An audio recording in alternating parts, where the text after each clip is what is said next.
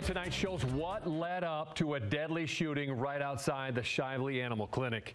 This is Wave News at 11. I'm John Bolt. Today, a grand jury decided not to bring charges against a pet owner who shot and killed Trent Taylor. The shooter claimed self-defense. Taylor's family says the deadly force was not justified.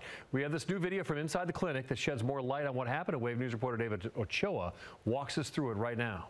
Yeah, earlier today, Shively Police released surveillance footage from inside the clinic. Now, the shooting took place outside, which has no cameras, but now we can see exactly what led up to the woman pulling the trigger. The women first show up on the check-in camera at 6:14 p.m. on May 14th. Since no one's been charged with a crime, we've decided to blur all of their faces. Moving to the checkout camera, they talk to a staff member for a few minutes. Nothing seems to be out of the ordinary. At 6:23, the woman gives her purse to the woman in white and then walks into the hallway. From the front pharmacy camera, you can see TJ Taylor's mom running towards the woman. They start shoving each other. The woman in white tries pulling her away from TJ's mom. Seconds later at 6:24, they spill back into the view of the checkout camera. The woman in white is holding her back and looks to be attempting to calm her down. At the same time, TJ Taylor walks in through the door. Taylor takes off his gloves, and while the woman's back is turned, he hits her and runs away. The woman grabs her purse and takes out a gun as Taylor continues to come back, hitting and kicking her. In the check-in camera, you can see her approach Taylor, but he closes the door on her, so she puts the gun back in her purse. The investigation report mentions this video from a customer where you could hear some of what's being said.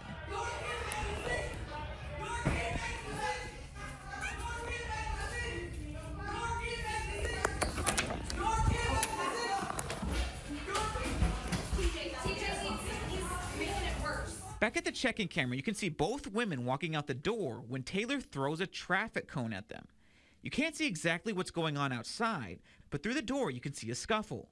The report says one person witnessed Taylor push the woman in white against the wall with his forearm against her throat. Another witness said he had her in a headlock and was punching her. The final thing the video shows is the woman shooting Taylor just outside the door.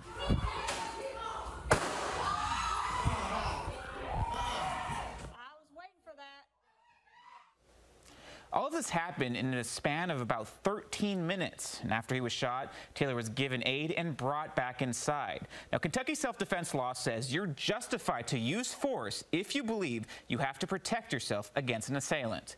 David Ochoa, Wave News.